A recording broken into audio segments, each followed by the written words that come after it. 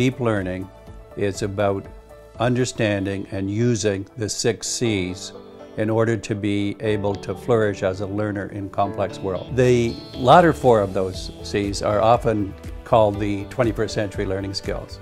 They're the so-called cognitive skills, and they're in the curriculum. We've added character education and citizenship, and it's a very powerful combination when you take the 6. The way we were teaching before, when I first started teaching, was more deliver the information and have them tell it back to you. And now it's all about questioning the students and seeing their thinking in different ways. And I feel like I know my students better than I ever have before. It feels like a more level playing field because everyone's being recognized for what their skills are. And it's sometimes the students you wouldn't expect it that become leaders in some of those situations. One of our new themes, and the more fundamental theme, I think, is the helping humanity theme.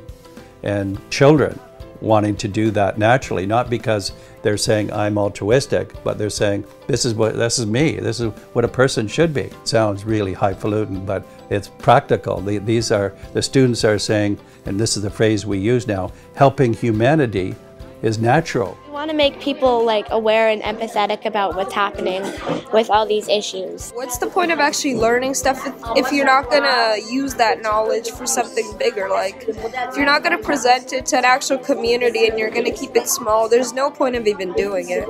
We've raised the energy level, the engagement level, and people are deeply committed. Buy-in isn't even a question.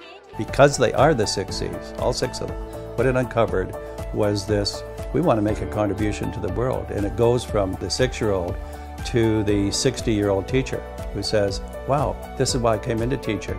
I'd forgotten. We can actually make the world a better place.